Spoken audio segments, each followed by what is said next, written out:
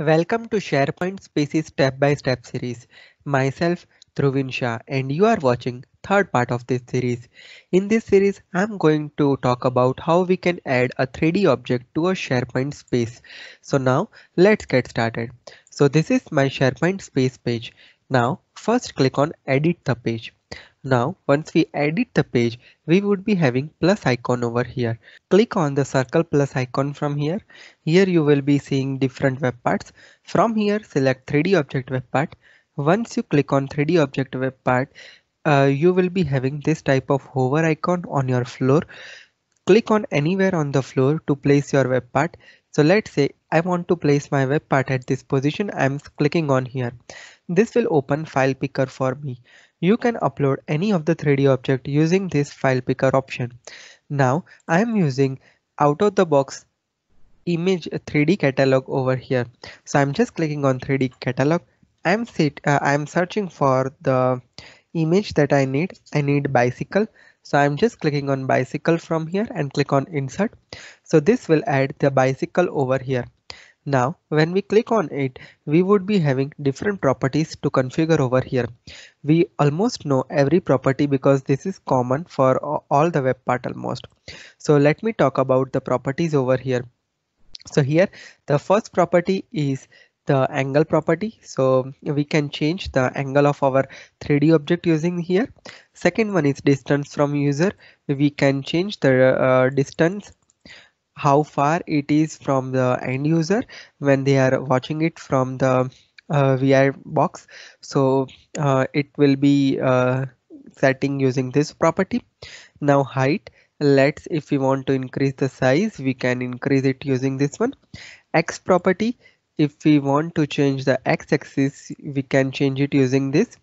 Y-axis. Let's change the y-axis for our bicycle.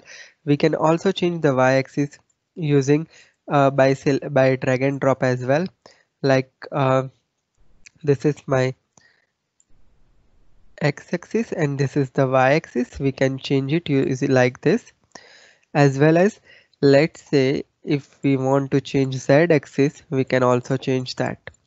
Same way, if we want to increase the scale, we can use this property, scale property. So these are all the basic configuration property of here. Now let's check the web part configuration property. Click on the pencil icon. This will open these properties to us.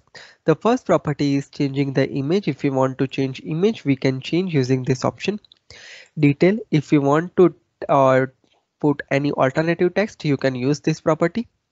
Podium. If you want to show the podium at the bottom like this, you can use this property. You can also change the height of your podium based on this. Then action. Action property, by default when we add the object, it will show the inspect property. So let's check the inspect property first and then I will explain you different other action property as well. So now let's save and publish these changes for 3D object. So you can see that when I publish the page, it is looking like this. Now whenever I click on that, action property has been called to inspect the bicycle.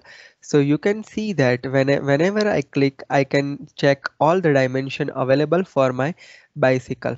All right, so this is how we can play with our 3D object. This looks really awesome. So actually this web part is useful, whenever we have some product showcase and something like that, and we want to check each of the dimension of our object at that time, this web part is very useful to us. Alright, so this is how we can configure our 3D object web part. Now let me talk about the action property. Yep, so let me edit my page again. And now let's check the edit property. So let's select our web part and go to the web part configuration property. Now here on trigger, we have the other actions as well. Let's say for an example, if I want to remove this inspect action and then I can add any action. Let's say for an example, if I want to add some another space on top of it. I can also change that. Let's say for an example, I have another space page over here, and I want to link over whenever I click on bicycle, it should redirect me to that link.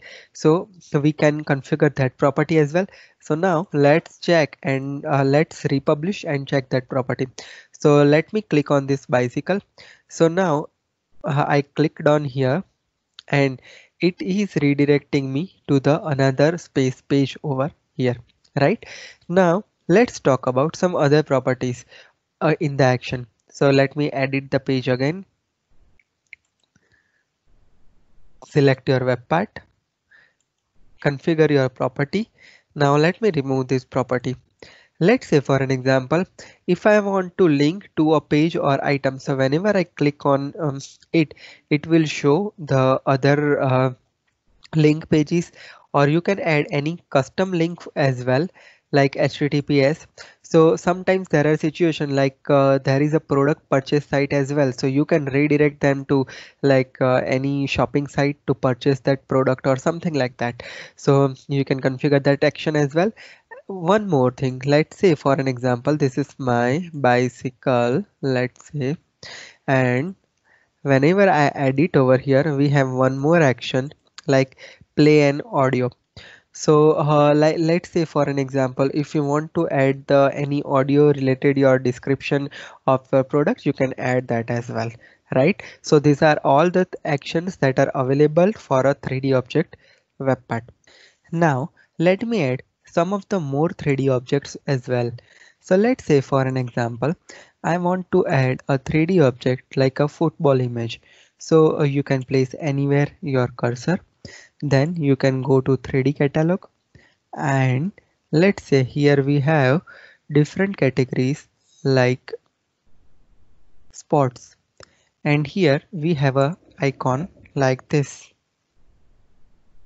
So once we add that icon over here, you can see that the football is playing like this. Yep.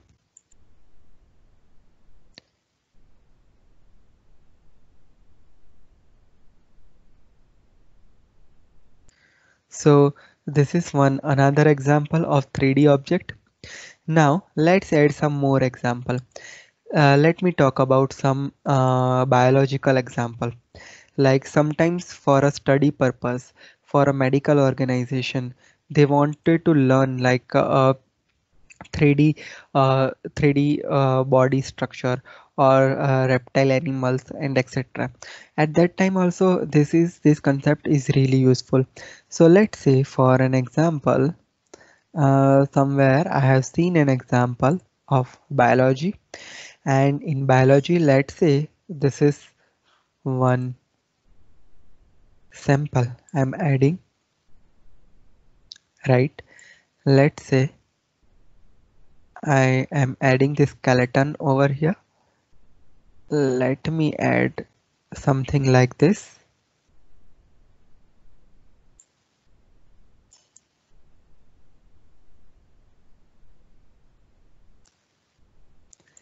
And now let's configure its other properties with this one, and let's republish our web part. So you can see that this is my skeleton structure. I'm clicking on that, and I am moving this skeleton like this. I click on this skeleton, and I can rotate 360 degree and check out each of the component of my skeleton, and this will increase the better learning experience for the end users, as well as in headset it will really look more clarity, more awesomeness. So this is how we can configure and add 3D object web part. Hope this is clear for you now. If you have any suggestion or any question, you can add your question in the comment section. If you are for the first time to my channel, make sure you hit subscribe and press the bell notification to never miss any updates from my channel. Stay connected with me on Facebook, LinkedIn, Twitter and WhatsApp. If you wish to receive the daily notification from my channel, just click on this link. It will be redirecting you to this form. Fill the form and you will be receiving daily notification from my WhatsApp channel. Stay connected with me. Have a great day. Goodbye.